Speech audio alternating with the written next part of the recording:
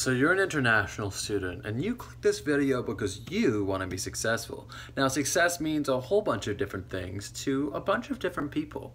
So no matter what you want to be successful in, whether you want to achieve a 4.0 GPA, whether you want to get a job, whether you want to get your dream job the second you're out of school, or start at a part-time job and then move all the way up in the company, or even start your own business, this is what you're going to need to do. The first thing is, the answer to being successful is always easy. Never overcomplicate it, and don't listen to motivators because they waste your time. Every single second you waste reading a book, okay, this is coming from somebody who just read 10 books in the past year, not year, I'm talking about since Christmas, and listened to a whole bunch of audiobooks until I finally realized, hey, because I was able to track my progress when I was doing these things, track my progress when I wasn't. If we're talking about pure success here, I mean like success coming to you in terms of income or financial gain or, getting that person that you have that crush on, or reading in information is not going to help you. If you're a doctor or historian or somebody who, is really going to need to use facts and need to have a proper understanding of the world, then yeah, a rounded knowledge of knowing a little bit about everything is probably one of the most helpful things you could ever do. But let me give you a tip here.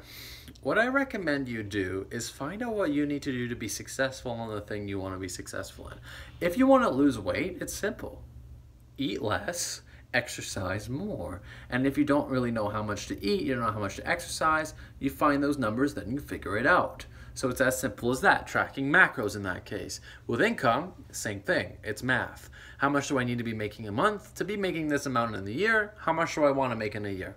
Same thing with international students when they want to, achieve a 4.0 GPA, a 4.2. What marks do I need? How much do I need to study to, achieve those grades? And, what is it going to take? So those are some really important things that I recommend you do. First of all, what you're going to do is just be consistent. Find out what you need to do and then just do it. Do it every single day like a crazy person. The one day that you don't do it is the reason why you're not being successful. That's always the answer. Why didn't it work this time? Well, you skipped a day. Why didn't it work this time? Well, you cheated on a meal. Why didn't it work this time? Well, because you went out to party. That's always the answer. We're still in a day and age where if you do something consistently, fast enough, and crazy enough, the speed is important. And get good at doing it fast. You're going to suck doing things fast at the first little while. You write an essay in 5 minutes, it's going to look like crap. You're going to get a D- and your teacher might fail you. But if you do that every single day for a year, you can write essays in 5 minutes. What I'm saying, obviously, gear your research up, get your sources ready, yeah, but you can. And this is what's going to put you ahead. And once you write the first essay, write 10 more.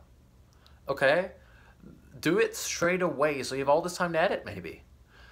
That's what it takes. And write essays for fun every single day for 5 years. That's what it takes to be successful. It's all that work that you put in. And applying for a job as an international student, yeah, apply to 20 jobs a day for a whole year. You will get a job. If you don't get a job, this world's nuts. You will get a job if you apply for 20 jobs, but that's crazy, Nader. I know it's crazy, but are you willing to do that to achieve your dream? Right now, the only reason why I'm not where I want to be is because I didn't do those things. There's no excuse. The answers are clear. See, you don't need decision fatigue. You don't need to throw your hands up in the air and say it's impossible or get confused. That's all it takes. The 5 minutes you spend, in the morning, relaxing with your feet up, is the 5 minutes. That could be the 5 minutes as to why you're not making it. And I'm not saying not to relax. I mean, I still try to strike a balance. I still get tired. I'm still a human being. I'm not on performance-enhancing drugs, and I'm not seriously intelligent. In fact, I consider myself average intelligence, or even, even naturally below in some cases, especially in math. But, it's the work that you put in that allows you to get where you want to go.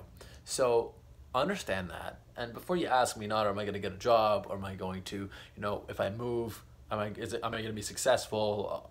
Is there opportunities? There are always opportunities, but you have to make it. Once you get here and you secure the math and you figure out how much you have to spend a month, you figure your grocery situation out, you apply for the paperwork, and you have a stupid amount of output, you're going to be able to get whatever you want. And that's right now, we're at a time where it's not so competitive that you can still do that. In the future, you might have to use extremely superior brain power to be able to create the things that will achieve that success for you. But today, manpower still matters when combined with talent. In fact, if you can output enough manpower or woman power, whatever you want to call it, you can actually achieve anything, okay? And that might not be the case forever. So start today and you'll achieve whatever you want.